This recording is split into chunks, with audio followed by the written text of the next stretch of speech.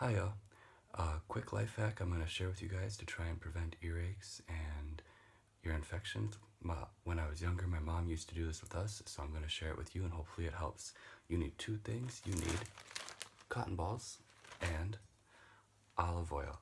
I already took a cotton ball, and I actually have half in my ear already, and I took the cotton ball, I pulled it in half, I elongated it so that it will fit in my ear like an earplug.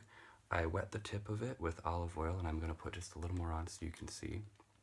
Put on a good amount of olive oil because you're going to go ahead and squish this in your ear. Just go ahead and let it squish in your ear. It might tickle a little bit, but all that cleansing, healing olive oil from a tree in Israel or Italy or Greece or wherever you want to pretend your olives came from, that's fine with me.